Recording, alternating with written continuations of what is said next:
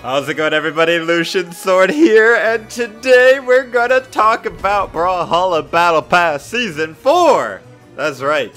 So, on the official Brawlhalla Twitch dev stream, they just unveiled, officially, Brawlhalla Battlepass Season 4.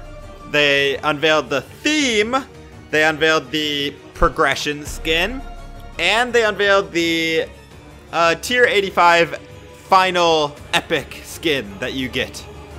And we're going to take a look at all of that. But before we do, isn't this music pretty awesome? This is the new main menu music of the Brawlhalla Battle Pass. Alright, so I'm going to show you the trailer that they showed, but their trailer had a lot of parts where they were showing Boomy and Sandstorm just like laughing and stuff. So I took out all the parts with Boomy and Sandstorm just so we could focus on the reveals themselves. No offense to Boomy and Sandstorm, but if you want to see the full video, you can check it out on the official Brawlhalla page, I'm sure. So let's go ahead and watch the reveal video, and then I will go ahead and give my thoughts on it and slow down some of the parts because they show the signatures and stuff, but they go pretty fast. So we'll look at them again in slow motion. But first, let's just watch it, and I'll shut my mouth. Here we go.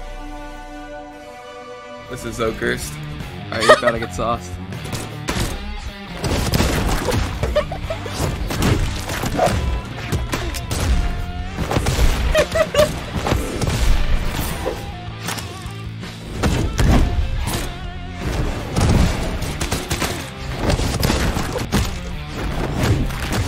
Yeah, you got this.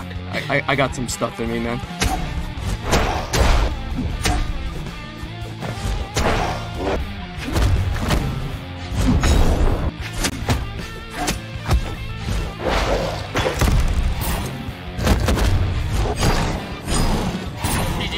GG's, dude. Alright, so that was the reveal of the Soulbound Diana, which is the level 85 or tier 85 final skin that you're going to unlock in the Battle Pass. So the first Battle Pass we had Akuma no Koga Hattori. The second Battle Pass we had Retro Reaper Nyx. And the third Battle Pass, which was the most recent, we had Aurora Bryn. And now we have Soulbound Diana. And like all the other ones, Soulbound Diana has custom signature graphics that you can see.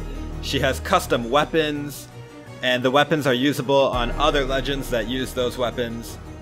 I can't wait to see what she looks like in other colors.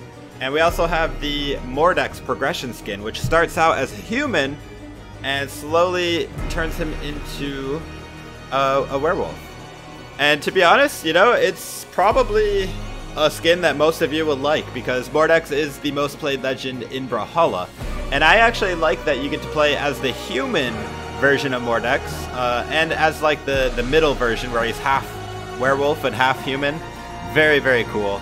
Let me know what you guys think in the comments because obviously this is really hype. So the release date is in about 2 weeks from now, and you can visit brawlhalla.com/battlepass for a full schedule of the reveals. And yes, I am doing a reveal along with other content creators and artists and streamers, so definitely check out the website. And that's all I have to show you today. If you guys enjoyed, please drop a like, be sure to subscribe, and I hope to see you in the next video, guys. Take it easy.